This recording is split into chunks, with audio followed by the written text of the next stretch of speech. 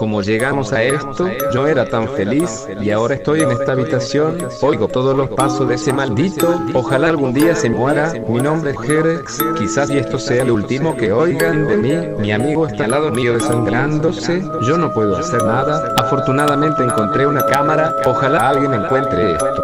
¿Qué haces, idiota? ¿Quieres mandar un mensaje a tu país? Tu estúpido esfuerzo fue en vano, ya no lograrás nada con esto, despídete de tu miserable existencia.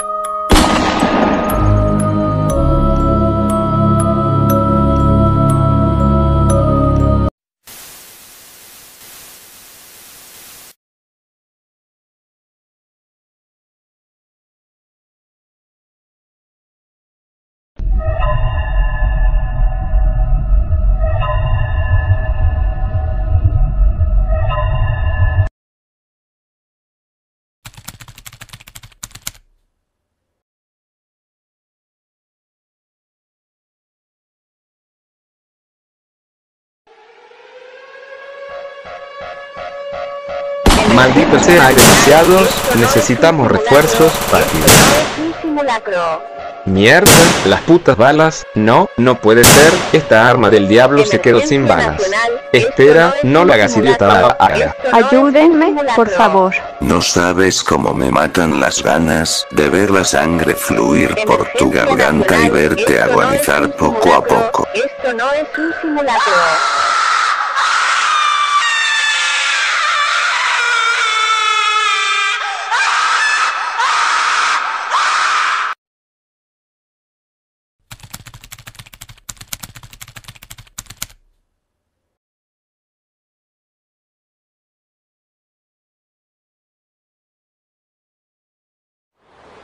Como pude permitirlo, ellos mataron a una madre y se llevaron a un pequeño niño inocente, yo pude hacer algo, maldita sea, ¿por qué no fui hacia él? Porque no tuve la valentía de ir hacia él.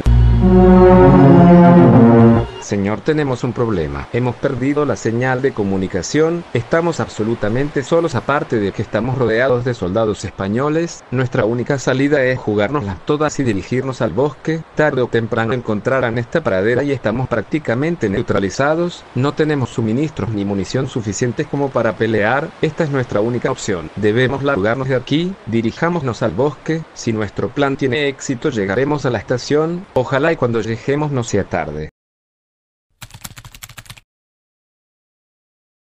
Vaya, me sorprende que hasta ahora no hayan tantas bajas, creo que fue una buena idea largarse de esa pradera. Con que aquí estaban hijos de perra. Mierda, creo que llegó nuestra hora. No lo creo, mi estimado.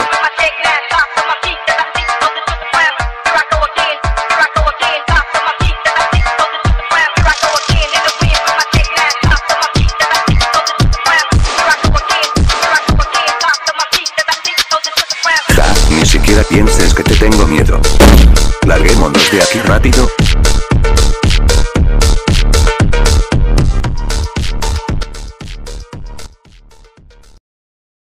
Bueno, ya estoy aquí, ¿qué es lo que me querían decir? Oye, Jerex, ¿estás bien? Hora de bailar mi españita.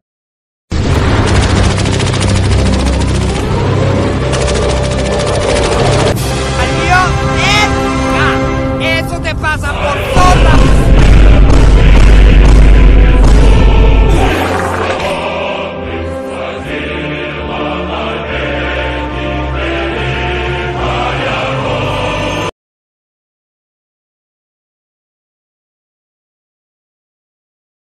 Hijo de perra, eres un maldito español, cabrón, aquí mismo te voy a matar. Jerex, cálmate, ya sé que quedaste traumado después de la masacre en Buenos Aires en la Primera Guerra, pero no podemos matar a este tipo, nos acaba de salvar de una muerte inminente. Lo que realmente me preocupa es el paradero de los españoles, realmente me da escalofríos ese soldado tan sangriento. Señor, ¿está seguro de que esta es la única forma? No creo que sea conveniente matar a Max. Mira, Mael, te lo voy a decir una única vez, si no puedes matarlo tú lo haré yo, no me puedo creer que mi soldado más fiel esté negando una orden, si vuelves a llevarme la contraria no vivirás para contarlo. Discúlpeme, señor, lo mataré y yo personalmente traeré su cabeza ante usted, no se preocupe, lo tengo controlado. Eso está mejor, esa actitud tuya siempre me gustó, por eso te hice comandante, no sé por qué te preocupas por Max, ayudo a escapar al enemigo, Mael te agradezco que no te hayas guardado esta información para ti solo, realmente esa actitud tuya me encanta, ahora sal ahí afuera y acaba con todos. Entendido, señor.